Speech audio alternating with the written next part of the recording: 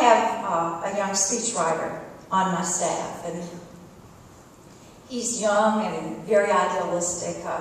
He's in his mid-20s, and he believes like I used to believe, and sometimes still do when I was in my 20s.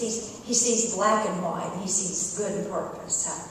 He helps me put my speeches together. He's a great writer, a great young man, and he comes into my office some days and he talks to me about the battles and about the things he's learned in a year and a half of working in a public arena, and about the challenges for all of you, and about the fact there is no money to do more with, and that we have to do more with less. And he said to me, and I've used it over and over in all my speeches, because he, to me, epitomizes what this great state's all about.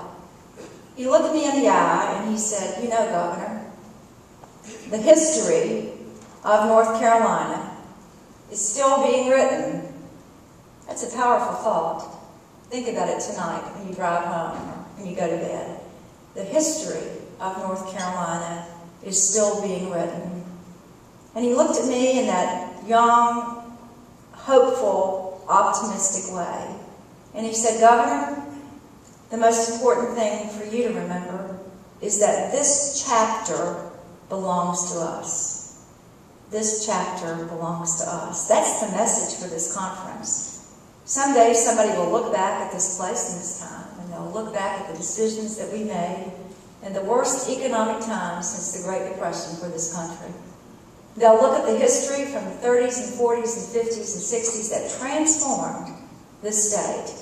And then they'll have a chance, an opportunity to measure this chapter against the previous and the future chapters. This chapter belongs to you.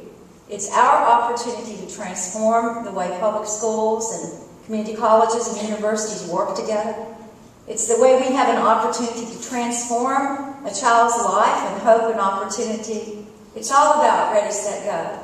Whatever happens, this chapter is ours, so I wish you well. And I wish us well, because we're in this together for the state of North Carolina, and that's pretty cool. Thank you.